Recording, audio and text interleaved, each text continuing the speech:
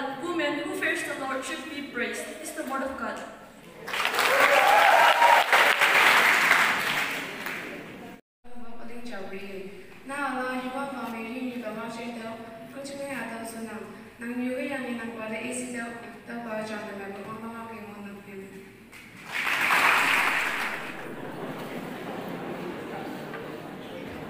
Okay, a very pleasant and good evening to each and every one of you.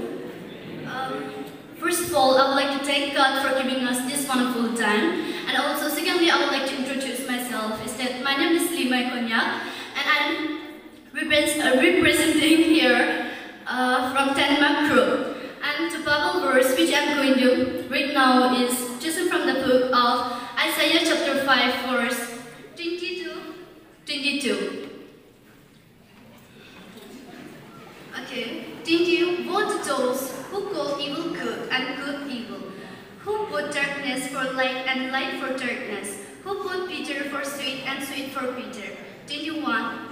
Woe to those who are wise in their own eyes and clever in their own sight. Did you do? Woe to those who are heroes at drinking wine and champions at mixing drinks. These are the word of God. Thank you.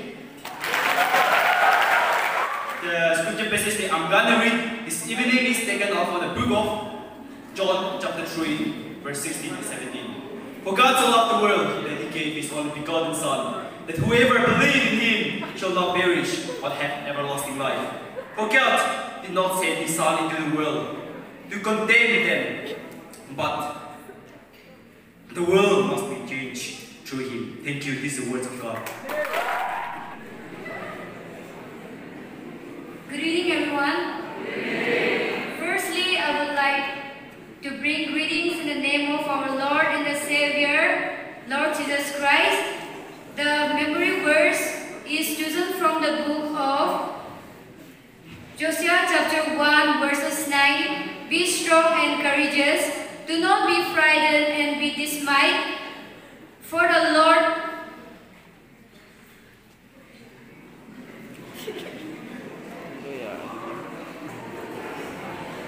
Be strong and courageous.